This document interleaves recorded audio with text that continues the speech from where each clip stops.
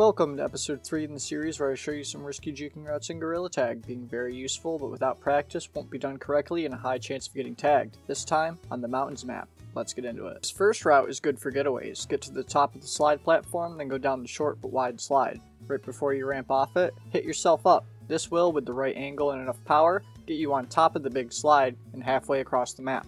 The slide is a very useful tool for staying away from lava monkeys.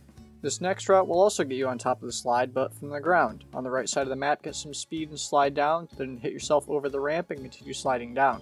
Right before you hit the non-slippery snow area, give yourself a hop to slide up the slippery wall a bit. Then hit yourself over to the big slide and get on top. Then head wherever you want. For the last route, get next to this ramp and jump onto it. Hit yourself across the ice and get over to the snow patch, then push yourself to the next snow patch on the opposite side. From here, you can easily get on top of the slide.